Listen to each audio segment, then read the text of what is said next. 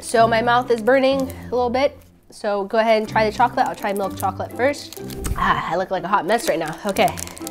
All right, chocolate, here we go. I'm gonna let it melt on my tongue and see what happens.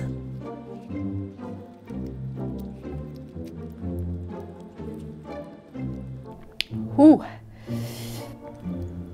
So sadly, the chocolate enhanced the spice. So that was a no-go. It just made it worse. Yeah, chocolate was not it. Back to my milk. This is my nephew's milk, by the way. I asked him if I could have some. He said, sure. Alrighty guys, that concludes day 12. What do you think I should do for day 13?